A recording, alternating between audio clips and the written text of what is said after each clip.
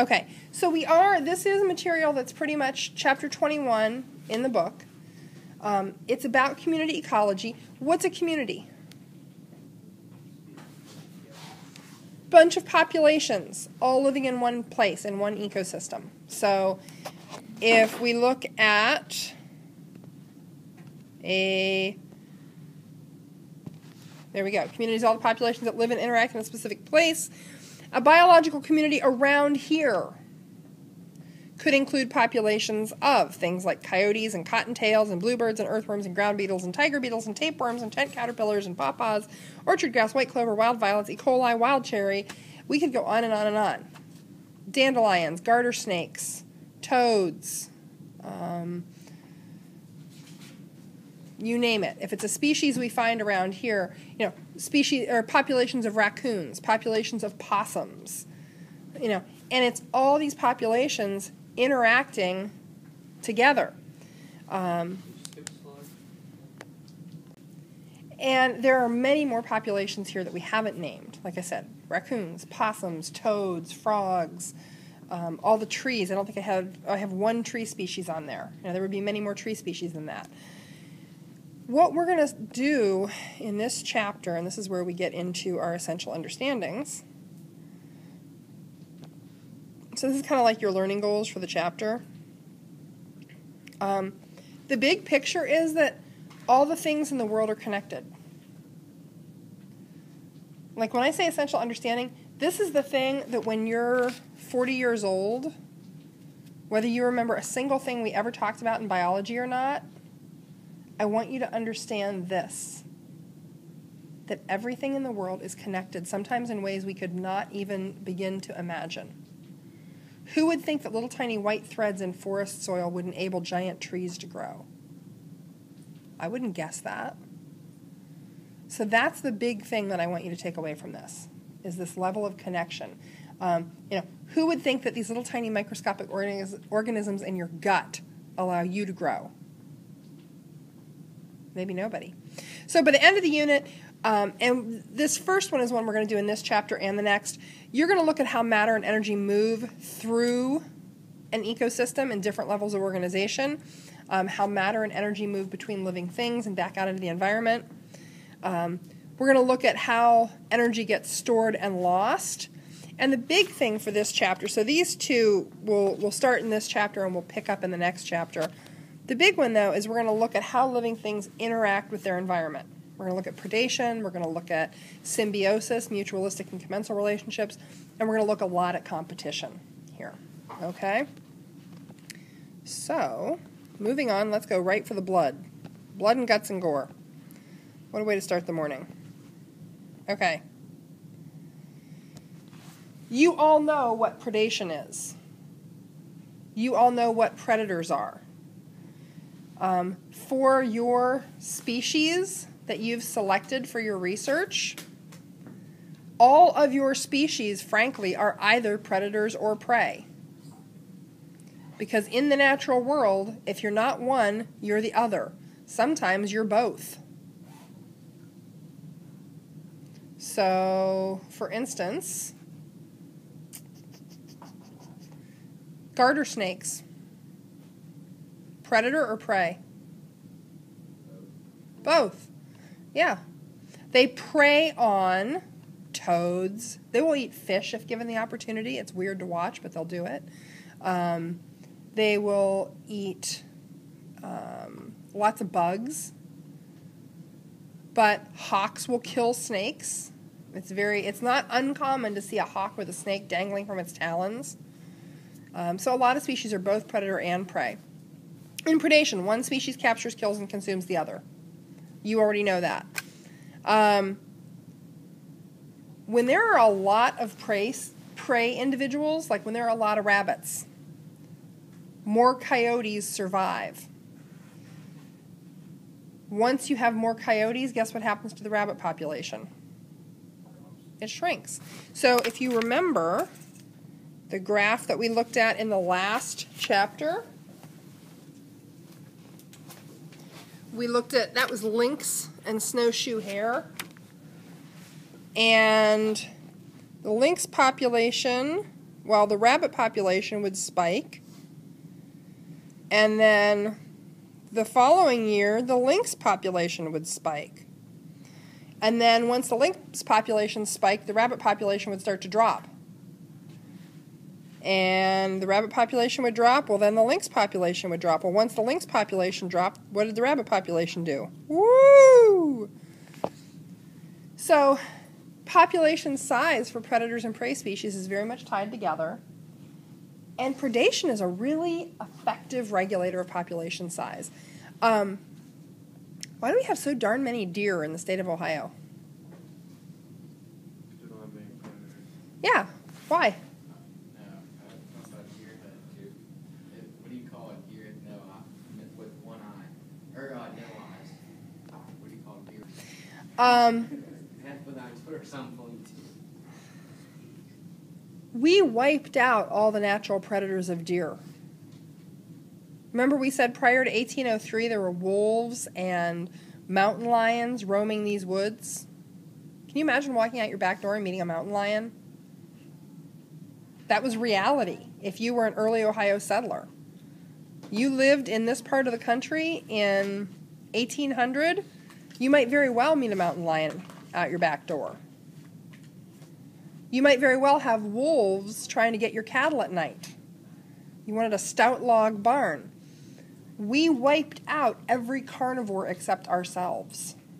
We killed them all. Well, then what happens to the deer population? Well, of course, then we overhunted the deer, and the deer were actually extirpated from Ohio. But, you know, as people who hunt become fewer, and hunting numbers are dropping somewhat nationwide, deer populations kind of exploded. And so we now have a lot of deer, and Division of Wildlife kind of keeps them in check. You know, they decide on bag limits. What was the bag limit in Columbiana County for deer this year? Total? Is it 6? A lot of years it's 6 because you can get like so many antlerless and so many, you know, during youth season. That's a nice haul. If you get all 6 of your deer, that's a pretty good haul. We are, at this point, the predator that's keeping deer in check. So predation helps regulate population size. Okay. There's our mountain lion. Rawr! Yes, ma'am. I think you skipped one of the first slides. It's been brought to my attention that I skipped a slide. We started right into predation. Let me put that on here. Yeah, symbiotic relationships, where we just listed them all. That one. Okay, where we said there are 5 major types, and we started off talking about predation. How appropriate that we would circle that in red. Nature, bloody and tooth and claw. So predation, parasitism, competition, mutualism, and commensalism. Close relationships between different species that have evolved over many generations. And these are the 5 major types we're going to talk about.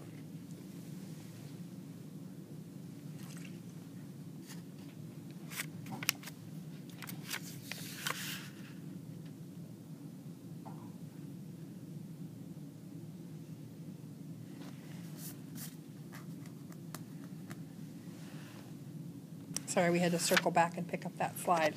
Okay, so predation, the first one we're talking about, and like I said, you all know what it is.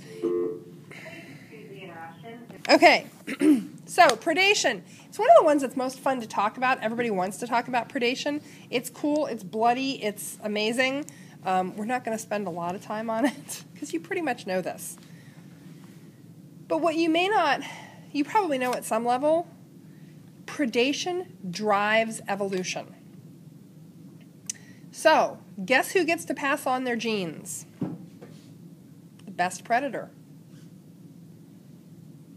The best predator gets the most calories, and getting the most calories means you survive, and it means your offspring survive. Lousy predators don't pass on their genes. A coyote that can't catch a mouse will not survive, let alone have babies and be able to feed them. A wolf that can't work as part of a pack and take down an elk will not survive.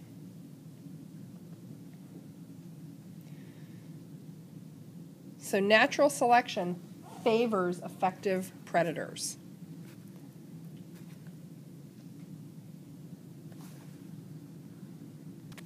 Okay. If you're easy to catch, if you're easy to see, that also means you tend to die, and you don't survive, and you don't pass on your genes.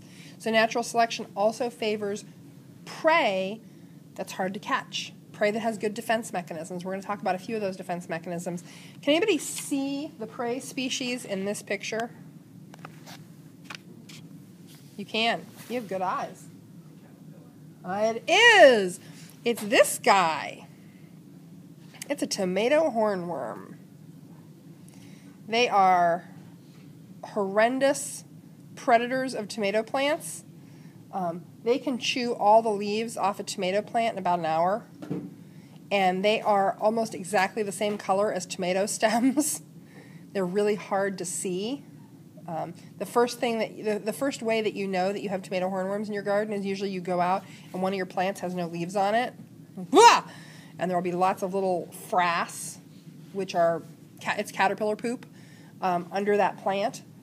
And you can stand there and stare and stare and stare and stare, and they're really hard to see, which makes them hard to catch and kill, which makes them very effective. Well, they're actually a predator, but it makes them a tougher prey species because birds will pick caterpillars off of plants. Having some birds in your garden is great because they'll prey on the caterpillars on your plants if they can see them. Tomato hornworms line up right along the stems and they hold real still, and they look like another tomato stem. Pardon? Very slowly. All they have to move is their little mouth part.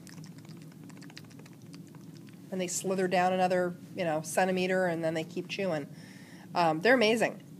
So what we very often talk about is what's selected for. This is some of the terminology we tend to use. Selected for things that natural selection favors versus selected against.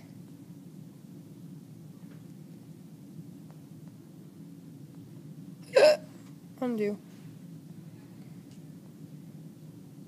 Nope.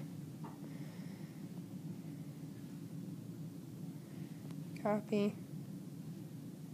Paste.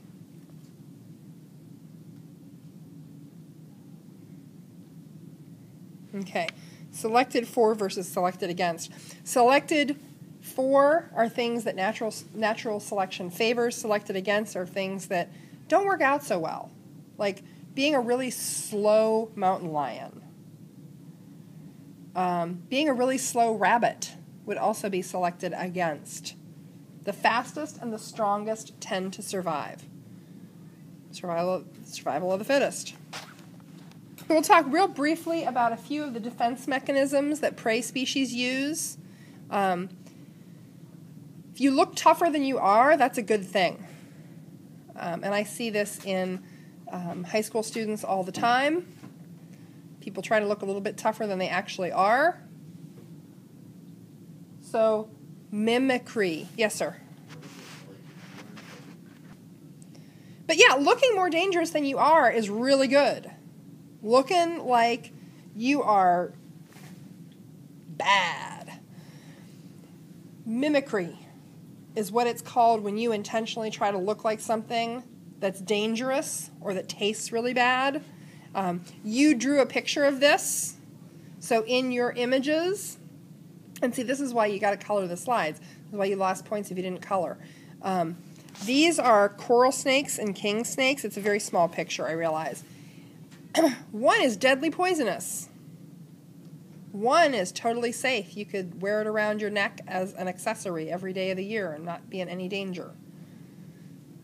They have the same exact colors. They're arranged differently, but that's mimicry. This is a monarch butterfly. How many of you have ever eaten a butterfly? That was exactly the response I was looking for. Yeah, ew. But birds eat butterflies. And monarchs, I'm told, taste bitter.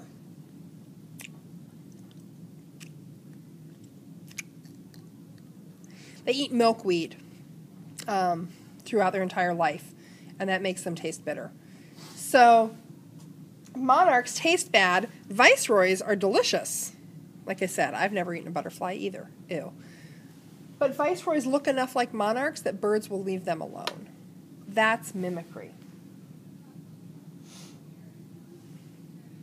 And I'm so glad somebody has camo on today. This is perfect. The other thing that prey animals tend to do as a defense mechanism is blend in. If you blend into your environment, you're harder to see and you're harder to eat. Can you see the insect in this picture? It's called a stick bug, or a stick insect, walking stick. And they look just like a stick on a tree. Little eastern cottontail rabbits are darn near the same color as dried brush in the fall. Snowshoe hares in the winter are bright white. A deer in a field of brown grass. Those are all examples of camouflage. So the two vocabulary words here are mimicry and camouflage. And you should be updating your vocab sheet. Okay, tomorrow, well, this is the last idea we're going to look at. Because we're not going to spend a whole lot of time on predators. Herbivores are predators too. We've talked about this idea before. A rabbit is a vicious predator. If you're a clover plant, if you're a dandelion,